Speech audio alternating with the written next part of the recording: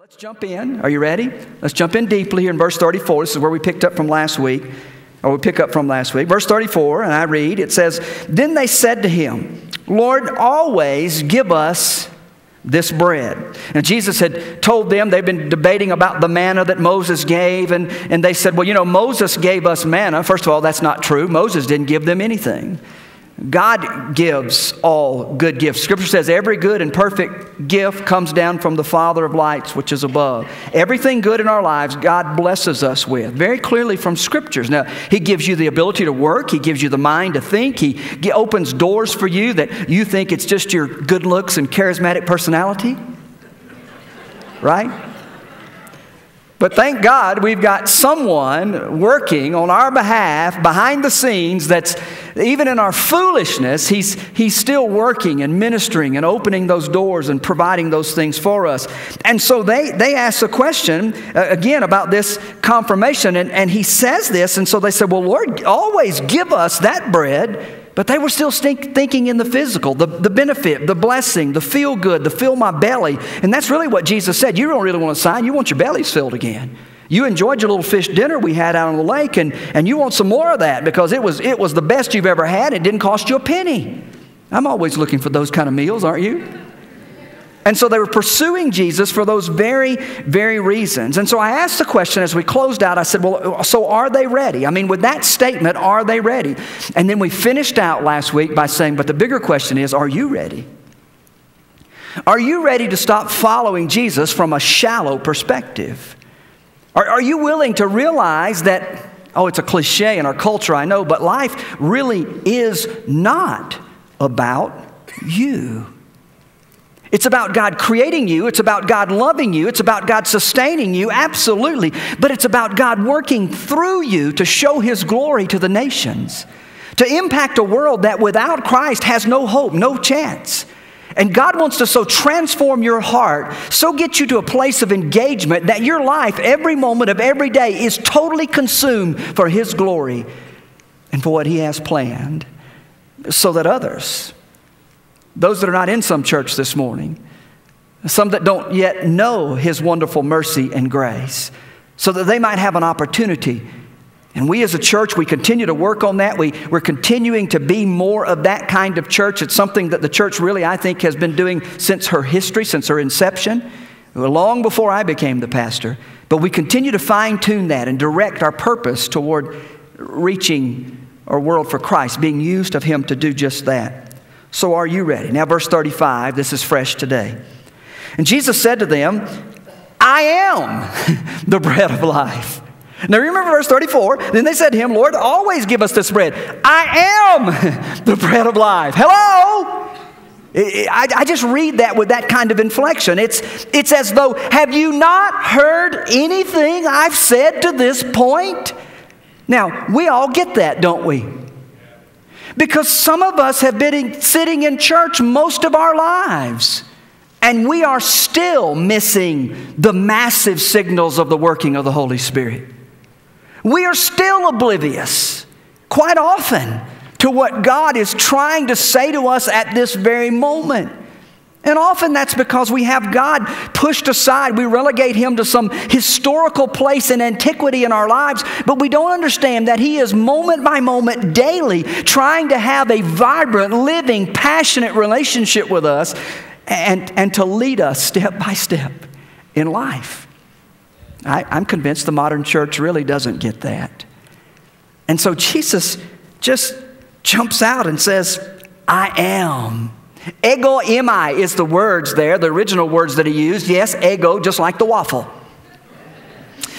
I've tried to figure that out for years. You know, why would they choose ego, and looked at the etymology of the word. But he's saying that. He's saying, I am. It's amazing because in the original language here, he uses the tense, and in Greek, tense is significant. It's different than it is with English as we would understand it. But he uses the present tense. Now, why is that significant? Because present tense would imply that there is no completion, there is no ending. And so whatever it is that Jesus is saying here when He says, I am, He's saying, I always have been, I am at this moment, and I always will be. Now that's good, right? And so this is the first flash, which, by the way, is solely used in John's gospel, in John's record. It's the first flash that we see where Jesus is really boldly issuing this one of 7 statements. Some people say 8, depending on how you divide them up, but solidly we can say one of 7 statements. And Jesus is saying, listen, I always have been, I am right now, and I always will be the bread of life. Now again, culturally, this concept of bread was big time to the Jewish people and to the audience that he was speaking to in this day. I mean, this was one of the most basic. It was, well, I guess I could say it this way. It was the fundamental sustaining element of life. The absolute fundamental sustaining element of life. And so for Jesus to say, I am the bread of life, they connected it. Now, they've been there with the feeding of the 5,000. Remember the bread they had with the fish?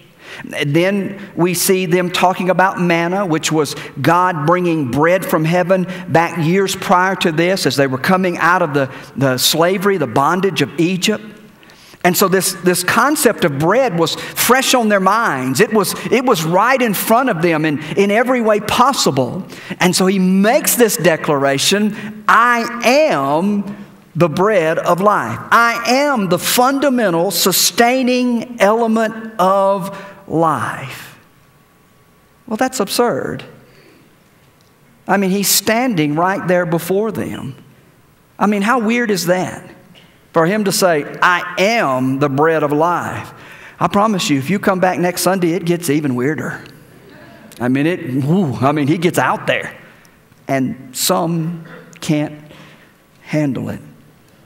Did you know there are 3 main kinds of bread? I mean, think about this. I think it's important to understand this.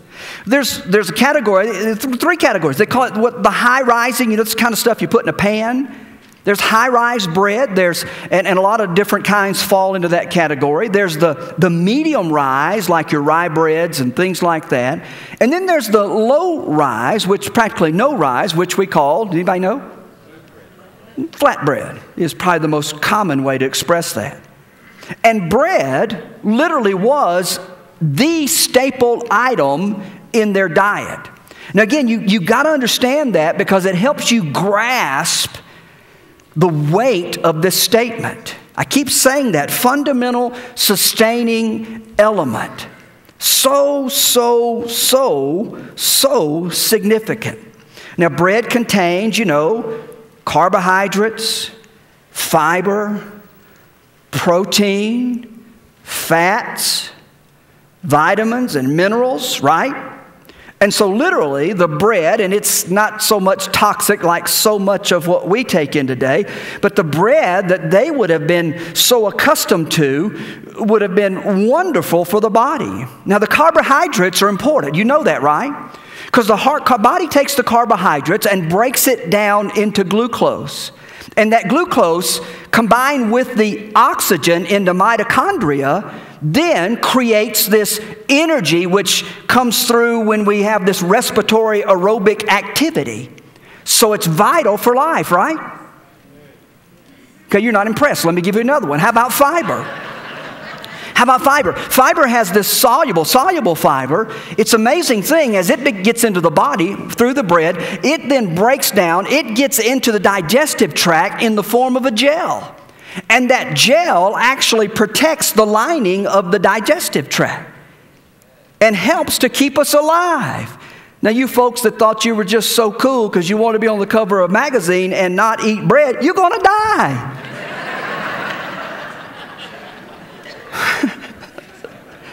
And we could continue like this. I mean, we could go through with everything else, the protein. We could go down to the vitamin, all those things. But I think you get the picture, right?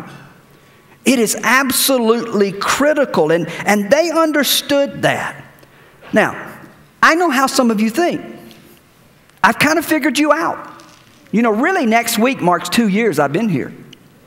And so I'm going to say this to you. Some of you right now, you're going, so what? Right? So what? Thank you for the lesson on bread. Not really getting a job at a bakery. It's not helping me at all. Oh, but it is. Fundamental, sustaining element of life. Breads contain all the macronutrients that you need for your body to operate physically. Again, you may say, so what? Again, you may say, so what?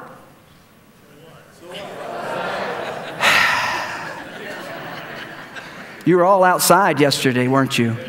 You're tired today, aren't you? You got out there cleaning stuff and playing and yeah. So again, you may say, so what? So what? So what? Thank you for asking that. I like that. So if breads, and Jesus says, I am the bread of life, then here's the so what. Jesus provides all you need to operate spiritually.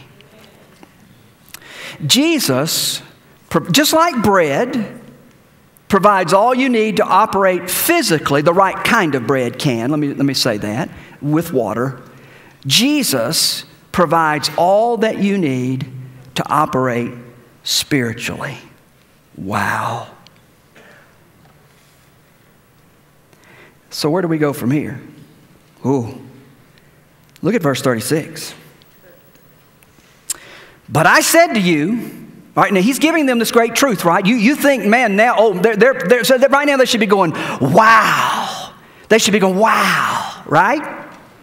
But look what it says in verse 36. But I said to you that you have seen me, and yet you do not believe. Did you get that in verse 36? So you've seen him, but you still don't believe.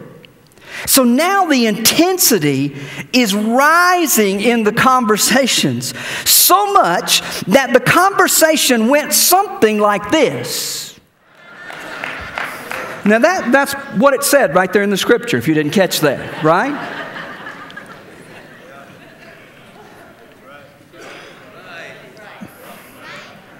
We want answers. And Jesus said, you've seen me and you don't believe. What's he saying? You can't handle the truth. It's a paraphrase, but it's pretty much the same thing. Big question. Can you handle the truth?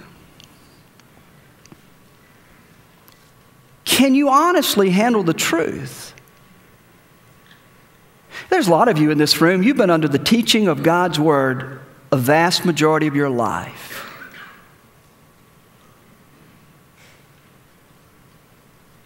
And I'm not the Holy Spirit, and so I can't say this with authority, but I would guess that yet many of you under the sound of my voice right now, your heart may be as cold and as hard and as indifferent to the things of God as it's ever been.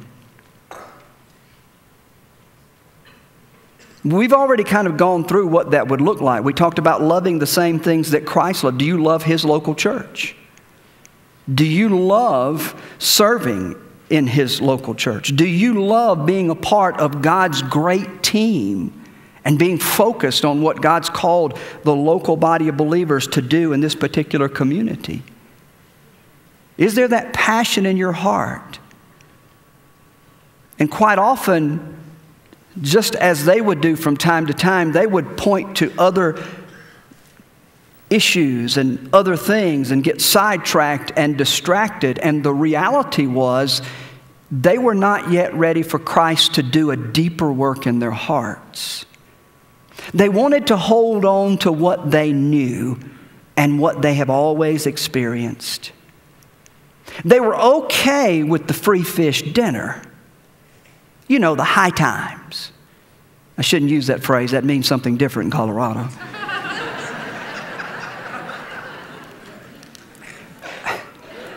They were okay for the big moments.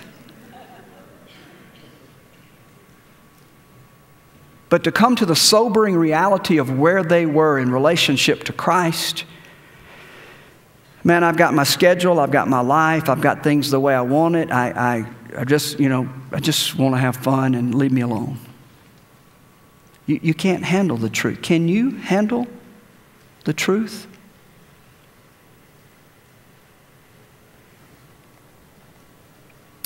You see, here's what we need to learn. Jesus never alters the truth to accommodate the culture.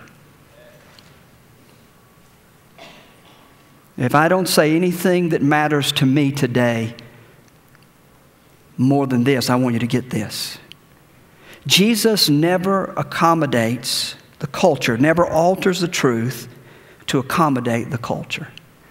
Most of you this week, I hope that you, like me, wept when you heard the report on the news that there would be no charges, no serious charges, to the individual who literally cut out a baby out of a mama's stomach, and the baby died. No charges because it was not a baby. Because, yeah, right on key. Because it's not a lie, it's not a real baby if it hasn't drawn a breath outside of the body in Colorado state law. Folks, I'm going to tell you something. That is a very bad law. And God help us.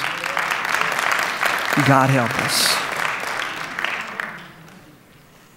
You look around these children in the room. You look around these babies in the room. You're going to say they didn't exist before they came outside?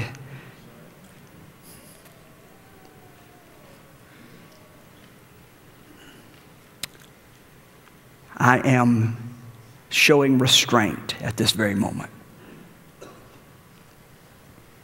Jesus never alters the truth to accommodate culture. The things that we believe that Jesus taught are being hammered right now with an intensity like I've never seen it in my lifetime. But I want you to hold on to this. Jesus will never alter the truth to accommodate culture. Stick with Jesus. Because one day when all this garbage is gone, it's going to be you and Jesus. Jesus will never alter the truth to accommodate culture.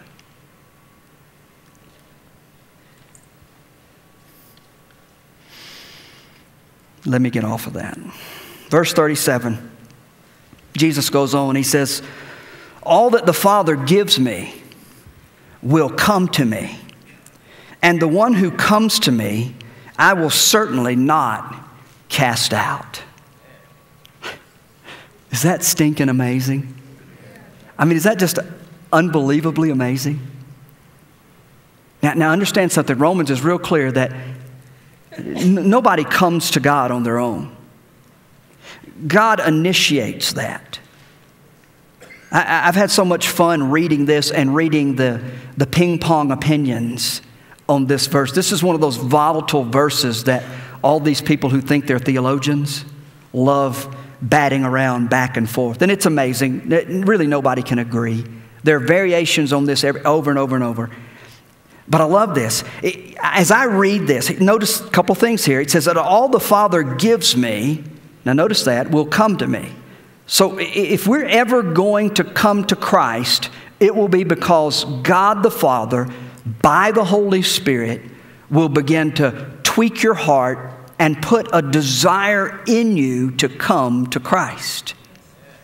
And you cannot come to Jesus just with an intellectual approach and have anything lasting happen. Now, you can sign up for your religion and you can practice your religion based on your cultural morality all your life. Absolutely.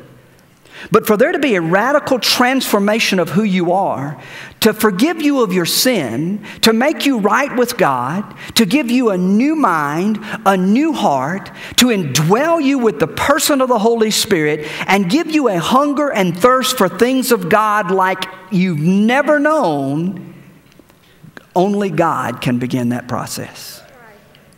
And only God can complete that process. But then notice what he says. John records it very clearly. And the one who comes to me, I will certainly not cast out. Now, this is where the theologians get twisted. Just about everybody agrees. Now, there are some weirdos who don't. But just about everybody agrees that it starts with God, it ends with God. They get that part. But for us, There are a lot of people that they struggle with this somewhat human and limited perspective, I guess, in that some people cannot see how divine sovereignty, and I wrote this down because I didn't want to mess it up, how divine sovereignty and human responsibility can work together. But over and over and over and over and over and over in Scripture, we see it. And it's not one side or the other. You say, Pastor, we really don't, because the majority of you could care less what I'm talking about right now. But a couple of you are going, okay, I want to hear it, I want to hear it. Well, listen, there is no conflict to God. The conflict is only in us. There is no conflict to God. I love this. One of my favorite quotes, and Joshua Van Hall quoted something from Spurgeon this weekend that I just love, but one of my favorite, and it sort of sparked this in me, I remember this, when a church member one time asked Charles Spurgeon, arguably one of the greatest expositors of God's Word of all time, when they asked him how he reconciled these two from a human perspective, tensions, divine sovereignty and human responsibility, Spurgeon's answer was spot on. Spurgeon said, I never try to reconcile friends. I love that. I love that. And I believe that's exactly what the Bible teaches. Now, are there others who see it different ways? Yeah. But I believe clearly it is initiated by God. But I believe the Scripture also teaches human responsibility. Because he says, who will come? And I see that all throughout Scripture. Here, you say, what are you saying, Pastor? I want to make it as simple as I can. If you sense that God is doing a work in your life and drawing you to Jesus, your part is to respond and come. That settles the what do I do. It's respond. It's come. God puts that in your heart. Now respond. Come. Say yes to Christ. Move from your casual approach to the things of God to an approach that is deeply committed by the Spirit of God that actually empowers you to do that. Respond to what Christ is saying to you right from His Word and confirming by His Spirit. Look in verse 38. For I have come down from heaven not to do my own will, but the will of Him who has sent me. Look in verse 39. This is the will of Him who has sent me, that of all that He has given me, I lose nothing. Folks, listen. When God the Father draws you, when you respond to that overture of love and grace, you are sealed by the Holy Spirit. Christ will never lose anyone that comes to Him. Remember, salvation is not by anything you did. So walking away from it is not by anything you did. It is grace. It is sealed by the Holy Spirit. Verse 40, for this is the will of my Father, that everyone who beholds the Son and believes, and that's not some mental assent, remember.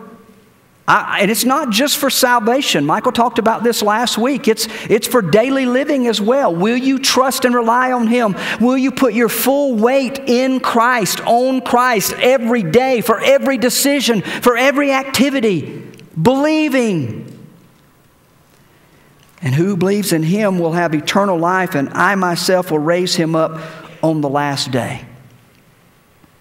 Speaking of that coming resurrection of all. Now let me go back to verse 35. Jesus said to them, I am the bread of life. He who comes to me will not hunger, and he who believes in me will never thirst. It illustrates two of the strongest desires of humanity, hunger and thirst. The Samaritan woman he'd already dealt with, which we looked at. He'd already dealt with this issue of thirst, and man, she connected with that. Would they connect with this idea of completely satisfied in Christ? What's the key to that? I'm almost done, so listen carefully. I shouldn't have said that. That's like having points on an outline. If you have 3 or 4, as soon as they give you the last one, boom, you're done. So you think, now we're over. No, we got 30 more minutes, okay? Stay awake, all right? Don't miss this. Here's what Christ is saying, I believe. It must become personal. It must become personal. I am the bread of life, Jesus says. I am what you're looking for. It must become personal. It's not good enough that it's a part of what Riverside believes and even foundational to what Riverside believes, and you come to Riverside. That's not the connection you need. You will still spend an eternity separated from God if that's all you get. It's not that you go to the trailhead. It's not that you're in a small group. And by the way, you all had that food today. And we are never doing that again because half the group is sound asleep right now. You're like out on me. So what do I mean? It must become personal. For me, it's going to read like this. I am Tony's bread of life. I am Tony's bread of life. It's personal. Jesus was saying, Tony, I am what you need to be sustained spiritually. But can I tell you, even if your pastor believes that, and I do with all my heart, that doesn't help you. No, what you've got to do is take the Tony out. And you've got to put your name in. Now let's read it, and I want everybody just to say their first name when we get to the blank. Are you ready? Okay, look at the person beside you that's asleep and nudge them. Okay, say, come on, come on. All right, good, thank you, thank you. Thanks for the help. Are you ready? You know what we're going to do now. You're going to put your name in the blank. So we're going to read it. You'll put your name. You're good. I have to tell you folks this several times. You ready? Here we go. All right. I am bread of life. Let's try it again. I am bread of life. Is it true? A lot of yeses. You say, Pastor, come on now. Tell me specifically, how do I do that? We've been interviewing a prospective student pastor the last, 5 or 6 weeks. And the other day I took him on a hospital visit with me. And I believe in having multiple interviews in multiple locations, different settings. I want to see how people operate. And as we were driving, we had quite a long drive, and I said, okay, I do not have a personal relationship with Christ. I want you to lead me to Christ. I said, I can learn more about this dude in 30 minutes than I would 10 hours of questioning about his theology. And so he started off kind of, because they just put him on the spot, and it's kind of weird trying to lead the pastor to Christ, it's just kind of a little strange, I guess. And then he got right into it, and he did a great job. And I made it hard on him, because he'd say something, and he'd say, well, because God says, well, I don't believe in God. It's kind of like he rolled his eyes. He went, okay, here we go. And he said, well, and the Bible says, and I said, well, yeah, it's just a book put together by a bunch of people. And man, he was spot on. And he came on to the end, and he finally, he said, Tony, he said, the bottom line is, he said, you have to decide in your heart, is God drawing you? Is God calling you? And I remember exact words he said. And I said, well, I think maybe he is, but I'm not ready. And he said, again, I understand how you view the Bible, but it says not to put it off, that you don't know that you'll get another chance. And I said, leave me alone. I don't believe anything you said. I'm walking away. He was crushed. And then I let him off the hook. But I got to thinking about that. And I got to thinking about you. And I got to thinking about the opportunity I'd have today to stand before you. And I want to ask you, have you made it personal? Have you come to that place in your life where you have turned to Christ with your heart and your soul and all that you are and said, I am ready to follow you and you only. I am willing to put my trust, my total faith and confidence and rely on you completely. I want you to cleanse me of my sin. I want you to take control of my life. Be my Lord. Guide me. Direct me. And let me walk with you the rest of my life. Have you done that? I pray you have. Because He's all you need spiritually as you move forward throughout all eternity. Pray with me if you will. Father, thank you for, again, the Scriptures. And God, while we might not see everything eye to eye and always agree on every point, God, it's just really hard for us to argue that you are all we need. And so, God, today I pray that we will put our total trust and hope in you. And I pray for those in the room who've not yet made it personal. I pray today will be the day. God, I pray that they will receive your wonderful, wonderful love, forgiveness of sins. God, I pray today would be a day of new birth for them, that, Lord, they would look back and they would think about this date as they move forward in life, and today would be their spiritual birthday.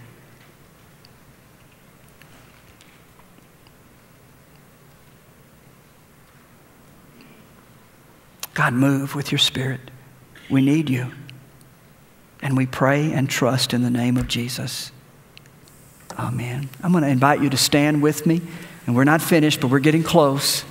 We're going to sing a song together. And I want to ask some of our ministers to come down here to the front. We have people that just about every Sunday that just come and sort of kneel down here and maybe pray about things. Some people come and want to be prayed for. We'd love to pray with you. I can tell you, if you come and kneel, more than likely someone will come and just slowly, quietly come up behind you and just pray over you even as you're praying. But maybe one of these staff members, maybe one of our ministers here, maybe they can some way assist you. Maybe today's the day you'd like to make it personal and you're not really sure how to do that. Just come and grab one of these ministers by the hand and say, I want to make it personal today. I promise you, they know exactly what God says to do, and they will lead you through that very simple process of placing your faith in Jesus Christ. Maybe there's something else that's going on in your life. I mean, last Sunday, we had a guy just right there in the service, gave his life to Christ, and we celebrated at the end of the service. It was an amazing thing. We're getting to see that on an awful and frequent basis. We'd love for you to be part of that. So as we sing, come on, God's doing something in your heart. Respond to Him. Respond to Him. Because we love you. We care about you. Let's sing and you come.